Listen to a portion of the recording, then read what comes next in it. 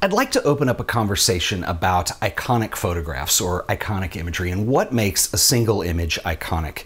Obviously, through the history of photography, we have hundreds and thousands of images that we all know that are printed in history books, they've been analyzed, and they represent points of time in our history that remind us who we are, where we've been, and these might be representative of points of conflict, they might be representative points of social frustration or cultural change. And what is it that makes a single photograph iconic of something like that? And I think this speaks highly to the power of the image and to the power that the image still has, I think, in many ways. And I want to talk about an image in particular, and it is this one. This was taken in Baton Rouge this weekend by a New Orleans-based photographer named Jonathan Bachman. And it is a very strong image. It went viral on social media. It has been written about in several media outlets. And people are kind of asking, is this the next iconic single photograph? Does it summarize the events in the last few weeks, or maybe you could argue the last couple of years in the United States?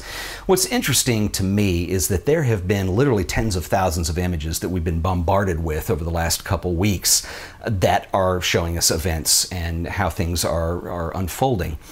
What makes this iconic and some of the others not? And this is a very powerful image, and I think if you strip this down, you can see that it's poetic in a sense, and it shows us contrast. That's what this image is about. It's about contrast. It's divided almost directly down the middle of the image. And you have this woman on the right and the police in riot gear on the left. And it's about racial contrast. It's about gender contrast. It's about humanity versus authority. I think if you even look at the body language that's going on here, this woman, this very beautiful woman with this eloquent but very powerful pose, the way the wind on the bottom of the picture is slightly lifting her dress, but her shoulders and upper body indicate that she's not going anywhere. And then it sort of the way the image was taken in that moment, but the police stepping forward, it almost looks as if they're either falling back or they're timidly approaching. And there's a real power that is exuded in this image. Now, there has been some controversy over this image in that a couple news outlets have said that, you know, there are some inaccuracies here and that you don't know exactly what's going on in the situation before the image was taken or what resulted afterwards. And there are a lot of people who feel that those things are very important. But I think in the terms or in the sense of what makes an image iconic, I don't think it's necessarily dependent on one particular situation, but is representative of a larger picture. And there is a very poorly written article in The Atlantic that was updated with accuracies as they came up with them. But they did interview the photographer, and he went on record as saying that he was there. This was a peaceful protest. The gentlemen in the photo are actually state troopers, not policemen, and they are in riot gear, mainly because of the events in Dallas a few days prior, as a precautionary measure.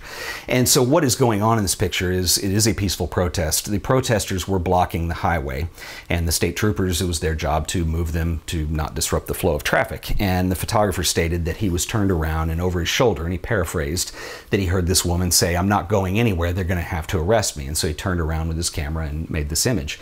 The aftermath of this is that it did end peacefully. The woman was not arrested and there was no situation. But the imagery that's involved here is very strong, and I think it does sum up a lot of the frustrations and a lot of the conflict that has been a big part of the United States over the last few weeks, definitely, and as I keep saying, over the last couple of years.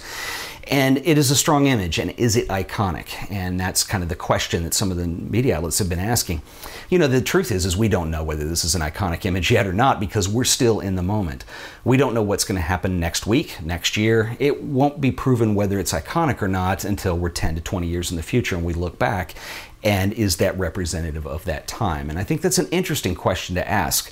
But it's also interesting on this note too, and I've done a lot of talking just coincidentally in the last couple weeks, and I talked about a project in particular from a French photographer by the name of Catherine Ballet.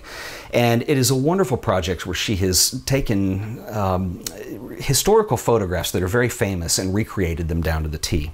And the only difference being she has subbed in her friend Ricardo into each one of these photographs, and she's making a statement through this project. This is obviously very conceptual in nature, but her statement that she's making is that the role of photography in our lives has changed in recent years. And what we look at it now is she uses her friend Ricardo as projecting ourselves into the image. It's a famous photograph we all know. Ricardo is there, and that represents the way we are interpreting taking that photograph, and there's an emphasis on the self that is put on that.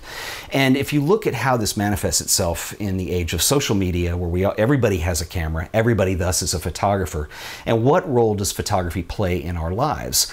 And that personal nature, what she's saying is that people who are not photographers, that relationship is now sharing their lives. So that is taking pictures of their kids, or that's taking pictures of their pets, or the events they go to, or their friends. And so there is this definite notion of the self that's projected into the role that photography plays. This is very different from the classic notion of somebody who is a photographer who is studied or trained to be so, and how they are communicating with a viewer. It's a very different relationship with photographs.